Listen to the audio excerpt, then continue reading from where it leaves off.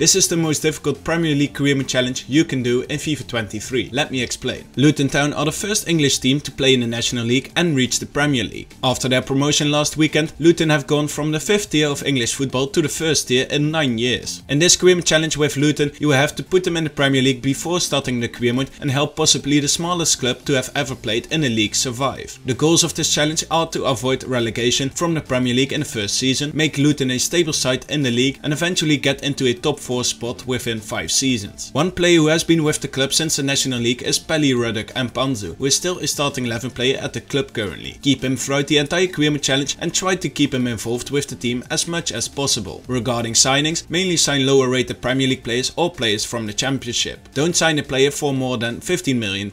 Use the Youth Academy scouts to find some new talents in the United Kingdom. Do not make this too overpowered, you can only have scouts who have a maximum of 3 stars experience and 3 stars judgment. Do not sign any free agent rated 73 or higher in the first season, as it will otherwise make this challenge too easy. You can enable the £50 million financial takeover option to help you avoid relegation in the first season, and because Luton will also get a big budget in real life next season. As Burnley and Sheffield United also got promoted in real life, I would recommend to put them in the Premier League as well, replacing Leicester, Leeds and Southampton of course. I would recommend to keep playing a 5 at the back formation to help you concede less goals in Premier League in the first few seasons. As Luton have 3 loan players for the first season, I would suggest to sign younger talents who can grow in the first season and eventually take over the positions of these loan players. Or you can sign these players permanently in the second season. Luton's current stadium, Kenilworth Road, isn't in FIFA, but you can rename the generic stadium they have in FIFA 23 to make it more realistic. If you ever face them in your save, do not lose to Luton's rivals Watford. If you do, you have to sell one of your 3 highest rated players in the next transfer window. One player I would recommend you to sign is Victor Gyökeres, who is a great underrated striker to use in Career Mode this year. He plays for Coventry, who Luton beat in the playoffs final and has 80 potential in FIFA 23. Other striker options are Joel Pirou, who plays for Swansea, and Bregton Diaz, who plays for Blackburn, with both having 81 potential. Chuba Akpom is also an option. He plays for Middlesbrough, is 76 rated already, and he became top goalscorer in the Championship this season with 28 goals. He is also a former Arsenal player, so it could be a fun storyline to let him show that he is definitely Premier League quality. An option for the midfield is Gustavo Hamer, who also plays for Coventry. He is 75 rated, has 79 potential and has great all-round stats. To strengthen your defense, I would suggest to sign Daniel Amarty, who of course would play in the Championship with Leicester in your Career Mode and in real life. He is 75 rated already and is valued at £4.3 million.